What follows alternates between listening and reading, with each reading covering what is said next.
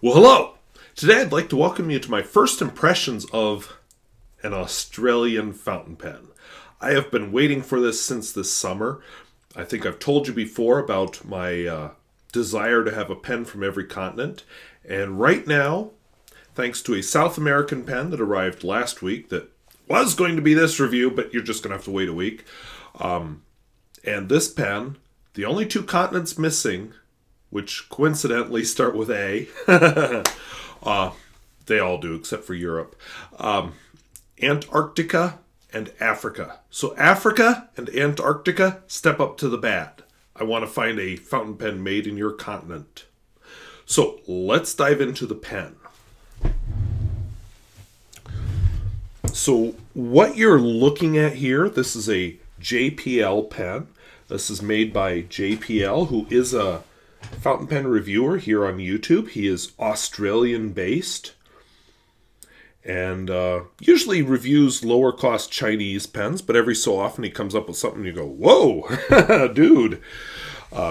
So I enjoy his perspective, and well, I'm a high school teacher, and when he started doing this, he was a high school student, so naturally I had sympathetic leanings toward him.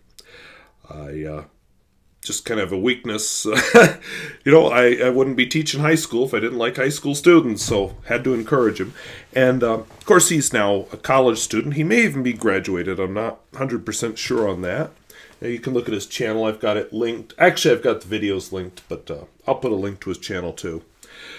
But he decided to do a Kickstarter and make his own fountain pens, and he demonstrated it using a 3D printer. Well, if you know me, I do 3D printing in my classroom. I have two different courses where I teach 3D printing. I don't have the nice 3D printer he does, but I do have a very nice 3D printer. So he modeled out some fountain pens and then decided to do a Kickstarter where he marketed his own fountain pen. And that's what we're looking at here. So the pen itself is ebonite. It arrives with this nice little, I think it's ebony pen rest, which I may interchange in future videos with my usual glass pen rest. Well, it's something a little different. So we'll set it aside. And of course he promised that there would be a pen rest. The pen is ebonite, but it is spray painted with some kind of a color. This is an Artisan pen, Fountain Pens Classic, Classic being the pen model, in the Naphthol red finish. So it's spray paint. It's not, you know, anything too fancy. The cap I found a little tight, but, you know, over time it'll probably loosen up. And this is probably a good time to mention I have an unboxing video. I was in Spearfish at the time. In fact, I just got back from Spearfish, and it's been a struggle not to ink this pen up and write with it. And just pretend, oh, no, really, this is my first impression.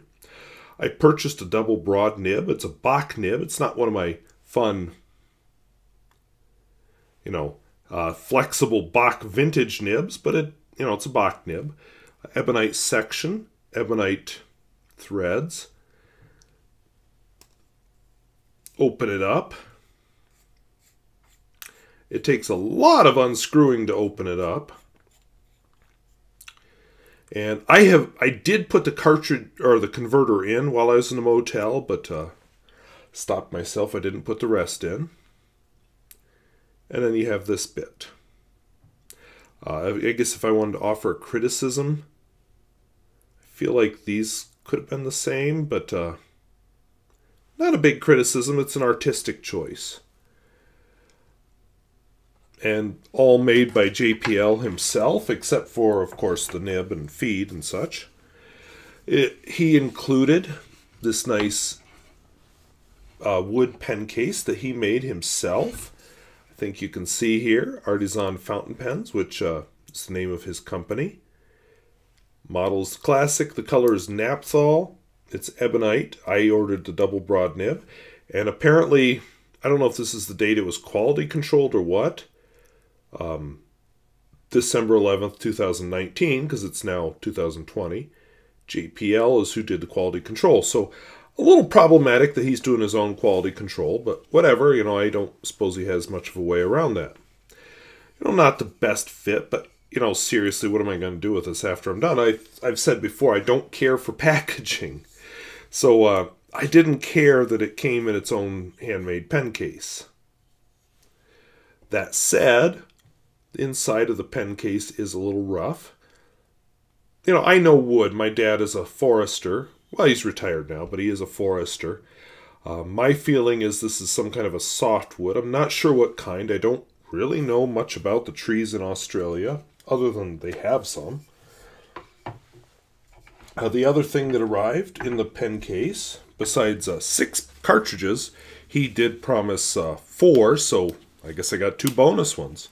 Got a pen case, Artisan fountain pens, a leather flapperdoodle, and then this feels like felt or something. You know, the pen fits in there securely. I guess it protects it.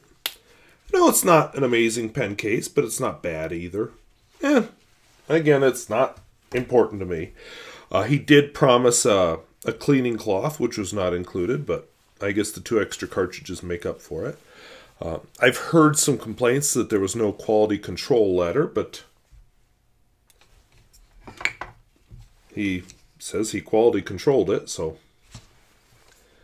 not too worried about that. I'm interested in how the pen writes, and that's what I've been waiting for. But before I do it, because I'm going to force myself, the finish being spray painted isn't a nice shiny lacquer. It's a bit more uneven. You can even see where some parts are a little smoother than others. Some have little micro scratches. You know, with a handmade pen, that's what's going to happen. I've read about knitters. My mother is big into knitting and very good at it. Some knitters will actually include faults in their knitting just to show that it's handmade. So I think actually that the unevenness of the finish shows that it's a handmade pen. You know, the little marks on the section here, again, show handmade pen. So as an ink, I decided to do, don't tip this too much because the cap's off, Rohr and Klingner Alt Bordeaux. I've been looking at alternatives for Montegrappa Bordeaux, so some people suggested this one, so I thought, well, what the heck, let's try it out. Lots of good bubbling.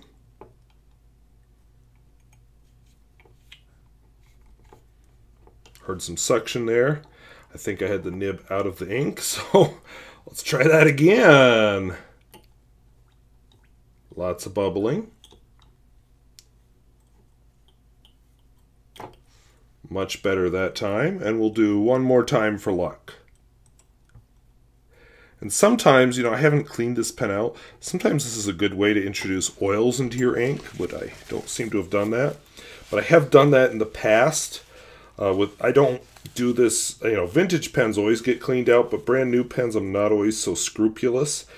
And I have panicked viewers a few times with bottles with floaties, and nope, it's just oils from a modern pen, but this one, no floaties, so seems to have done pretty well.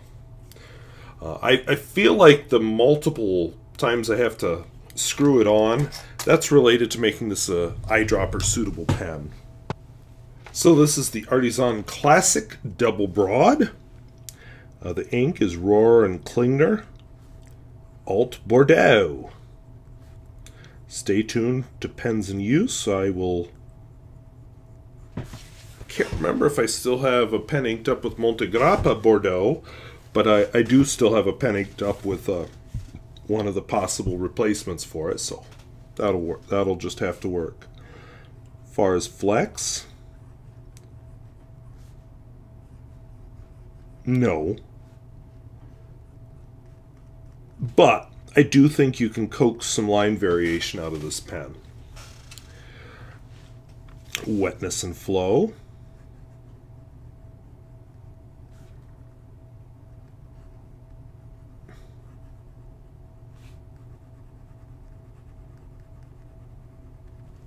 So far, so good. The smear test.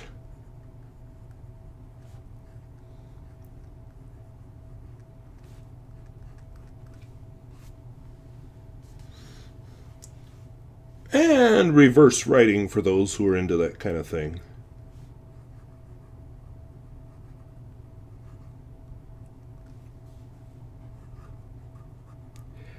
Slightly scratchy, but a fine. And finally, the world-famous Peer Gustafson test.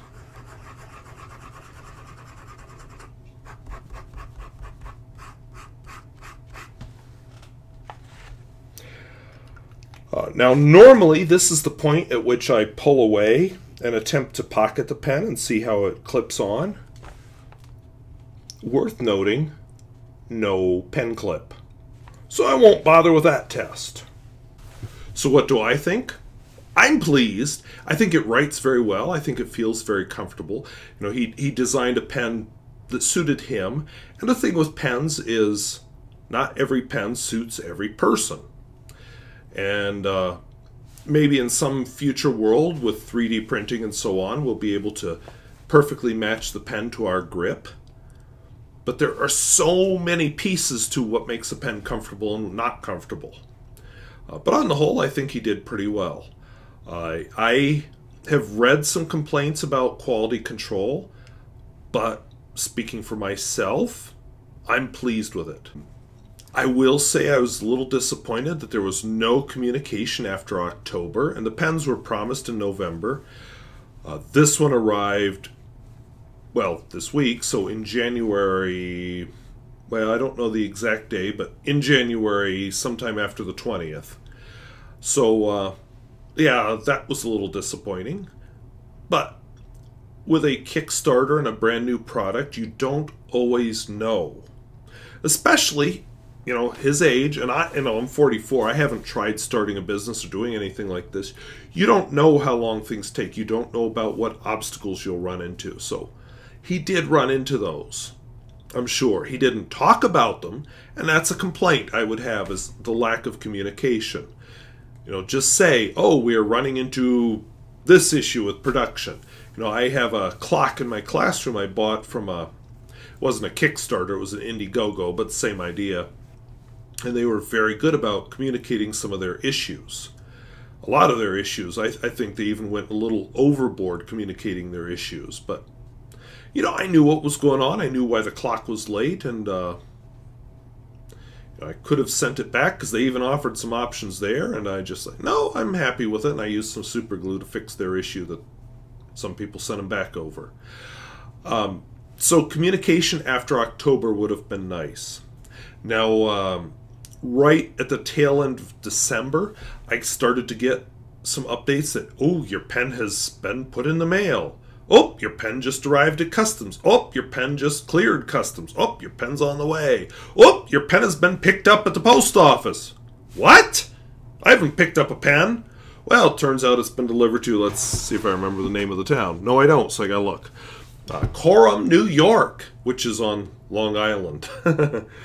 What? I don't live there. This is small town, rural North Dakota. So I commented on the Kickstarter webpage. Well, I sent him a private message. I have no clue if he ever got it because he never responded to it.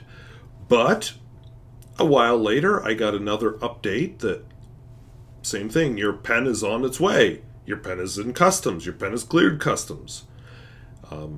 And on Friday, which is yesterday, I realized this video comes out Monday, but, you know, that's the recording thing. I got a message that, oh, your pen has been picked up, which this time it was by me in my little small town. So, good news, the pen is here. So, on the whole, I'm happy with it. Is this an Edison pen or, you know, one of the people who've been at it for a long time? No, this is a beginning. I will be curious to see what JPL does with this, if he continues to try to make fountain pens or if he's written it off. You know, I know Goulet Pens had its start as a pen maker, and then he wrote it off and decided, nope, I'm just going to sell other people's pens. He has formed a good partnership with Brian Edison of Edison Pens, and Edison Pens has gone the route of making their own pens. There are, I've never used one, but there's Jim Hines pens, Tactile Turn, Conid, Bexley, and a couple others, you know, that just aren't coming to me right now. bespoke pens. I've shown you a kit pen that a student of mine made. That student of mine maybe could have gone JPL's route at some point, but he didn't. He's chosen other things in his life, which is fine. We can't all be pen makers because I don't know if the custom pen market's saturated. I know if you're really good, like Conid, ooh, they've had to say, yeah, we're not selling for a while because we need to catch up. So I see a lot of potential with this pen. When you're new in a business, there's a lot you don't know. Just like being new in anything. So probably he didn't realize that the lack of communication really puts people off. It's just going to take time to see where this goes. And he hasn't given any indication of if there's anything coming after this. So I'll be curious to know. So have you ordered a JPL pen? Let us know down in the comments. What was your experience? Like I said, I've heard some really positives and I've heard some very negatives. So let us know. Well, thank you for watching. We'll see you later. Bye-bye.